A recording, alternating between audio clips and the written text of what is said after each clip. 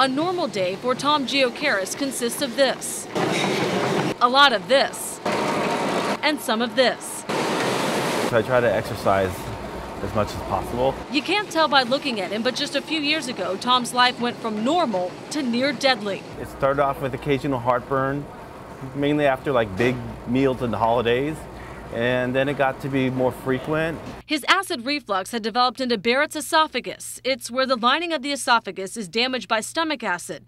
If left untreated, the condition could turn into cancer. About 300-fold increase in the risk of cancer of the esophagus in people who have Barrett's esophagus. In the past, Barrett's was often treated with surgery that included serious risks and side effects.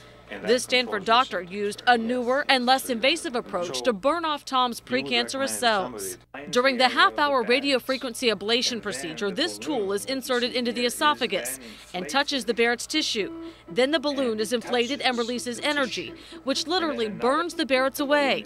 The balloon is then deflated and removed with minimal complications or pain. Until now, doctors took a wait-and-see approach with high-risk Barrett's patients to see if cancer would develop.